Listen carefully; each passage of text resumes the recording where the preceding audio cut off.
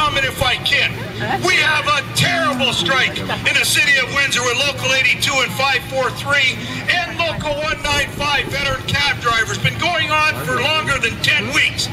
And when I come into my community, the community that raised me, the community that gave me the social values that I believe in today, and see how the media is trying to ostracize unionized workers against unionized workers and unionized workers against other citizens is an absolute crime in the city of Windsor and the county of Essex. And I read the paper this morning and he said, well, the only thing they ought to do is join Cupe, or Cupe ought to join CAW. What a ridiculous suggestion after 12 weeks on the line. Change unions, as if somehow Ken Lewenza and the Canadian Auto Workers Union is going to walk in and say, here's your post-retirement benefits. We didn't do it in the big three, and we didn't do it in other areas where we have the power to stop it. So this is absolutely about divide and conquer. And brothers and sisters, all I say to you today is there are people out there in the general public that are saying, hey, why don't they give? We had to give. That's not what this is all about, folks. What it's about is, just imagine now, the city of Windsor, the highest unemployment rate of any major city in the country. The city of Windsor, just in yesterday's paper, said they're one of the highest cities on a per capita basis, spending on stimulus to create jobs. And yet they have the total power to put 2,000 workers back to work in the city of Windsor that would provide the common good for the economy. Those workers would start spending again. I said to Mayor Eddie Francis and all of their councillors, if I walked into this office today and said I'm going to create 2,000 jobs, I'm going to bring 2,000 jobs that pay the wages and benefits of those that receive it in the city, you guys would be there with that ribbon-cutting ceremony. You'd be high-fiving yourself.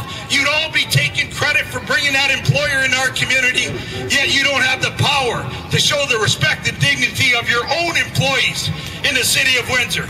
So I say, brothers and sisters, with the greatest amount of respect, we're here today for a number of reasons. Number one, to make sure that the provincial and federal governments understand the importance of pension and pension security and pension enhancement for future generations.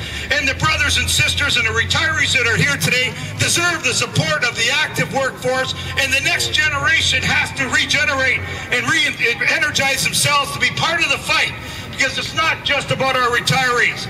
The second issue we're here today, obviously, to talk about the severance laws, where people lose their jobs through no fault of their own, yet they're not guaranteed severance. You might have seen another example in the paper this week when the Nortel executives paid themselves $40 million, went into CCAA and said we can't afford the pensions and severance for Nortel workers.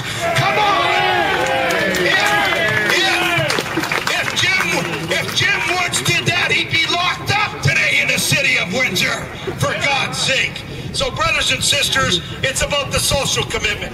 Then obviously the third is our continual fight for unemployment insurance, equality, fairness, to provide families that lose their jobs through no fault of their own that sense of respect that they need to put food on their tables and pay the rent. Simple things that we all live and think that we maybe took for granted in the last little while. But my last message, brothers and sisters, is we are proud of the labor movement in Windsor and Essex County. We are proud.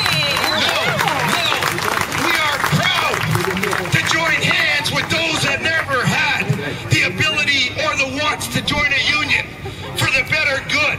There's not one single person in this community, in this country, that has not benefited as a result of organized labor. To this day, 30% of Canadians are represented by organized labor, yet we influence a whole lot more than the 30% that join a union. So when unions are weakened, unions are destroyed, at the end of the day, our whole nation is weaker. So in Windsor and Essex County today, I ask people to get through the rhetoric. I ask people to get through the bull crap, the misreporting, the total control of the Windsor Star to dominate the agenda in our particular communities. And at the end of the day, brothers and sisters, we got workers on strike at Veterans Cab. We got workers workers in strike in the city of Windsor. We got workers in collective bargaining just trying to hold on to what they fought for in the past.